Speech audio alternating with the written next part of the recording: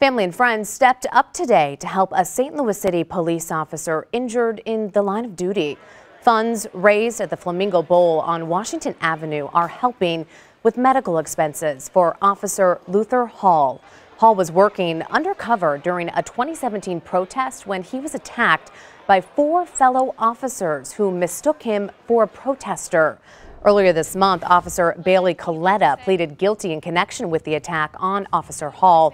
Coletta wasn't accused in the beating, but admitted she lied to the grand jury in an attempt to cover it up. She is facing up to 5 years in prison. The 3 other officers involved, Dustin Boone, Randy Hayes, and Christopher Myers, are scheduled to stand trial in December. All still work for the St. Louis Police Department, but are on administrative leave without pay.